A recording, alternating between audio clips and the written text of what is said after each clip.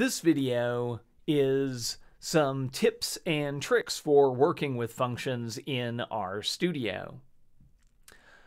Once we start to accumulate a reasonably large number of functions in a piece of code, it can start to be difficult to track down the function that we need to look at right now. One way to make that easier is this navigation menu at the bottom of our text editor. And so it says top level in parentheses, and then there's some arrows next to it. If you click on this, you'll see a list of all of the functions that are available in this particular chunk of code. And if we click on one of them, it will jump immediately to that function in the code. And we'll be ready to work.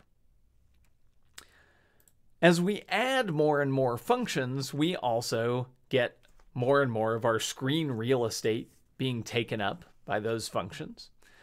And we can reduce that, if it's useful, by collapsing and expanding these functions. And we can do that using these arrows that are over here in the left-hand margin. If we click either the one at the top or the one at the bottom, it will collapse the function so that we only see its name and the variables that it takes. And if we do that for all of our functions, we can end up taking up a lot less space. All of this code is still there, it's just not being shown on the screen. If we want to see it again, we can either click on the arrow over here in the margin again, and it will re-expand our function, or we can click on this purple rectangle with the double-headed arrow, and again, the same thing will happen. Finally, as we're using our own functions, it can become particularly useful to be able to tell what is a function and what's a variable when we're looking at our code in R. Right now, they're highlighted in exactly the same way. So here's a function, here's a variable, they look exactly the same.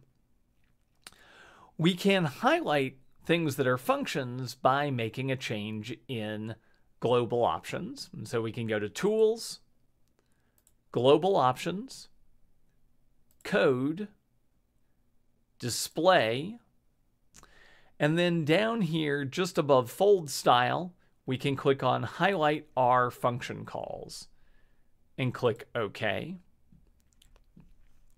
And now we can see that function calls are gray, whereas variables are black. And then our keywords are in blue. And so this makes it easier to distinguish between each of these different components of our scripts in R. So those are some quick tips and tricks for working with functions in R. We can use this navigation menu to quickly jump to the top of a particular function.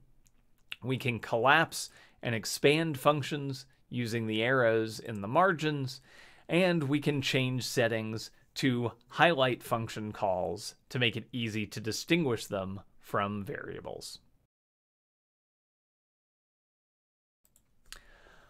Also, this is the second complete recording of this video because someone, and I won't mention who, forgot to press the start button on recording the first time.